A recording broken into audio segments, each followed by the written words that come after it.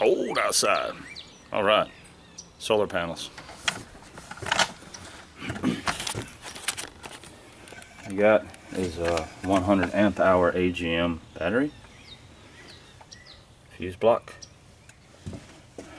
Runs up, goes to the controller. 8-gauge wire, also down to my distribution blocks, another fuse block, and I got distribution block for positive and negative. Right now I've just got one light hooked up. Then I got my solar panels that I've got to mount. Now I found out that my trailer is not square.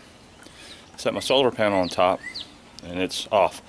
So I'm just going to set it the best I can, drill some holes, glue this thing down with some like construction adhesive, hope for the best. I also have to drill a hole in the roof and run my wires down and silicone that up. So see what happens. Okay, my wiring is here. I want to put a hole somewhere around in here. So when I lift this up, okay, I measured 11 inches by 3 inches, so 11 inches this way. Put us here, 3 inches in.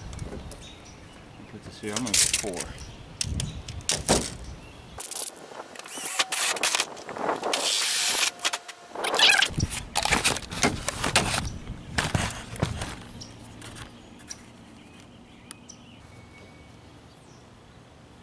That height will be fine.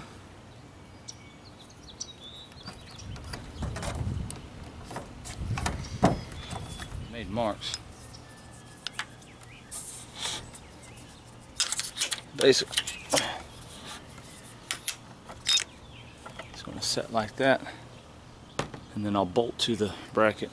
The other camera died, so anyway, I've got these brackets mounted. They're not mounted to the trailer. There's one around the edge, and then I got this power grab, ultimate all-weather Loctite stuff. So what I'm going to do is mark where it's sitting.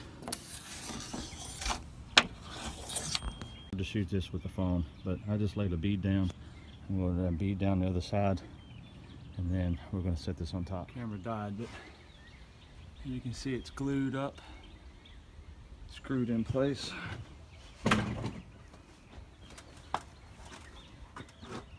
Screwed in place, glued up on the other side, and I'm hoping that these 3 screws and the screw around there and the construction glue will be enough to hold it.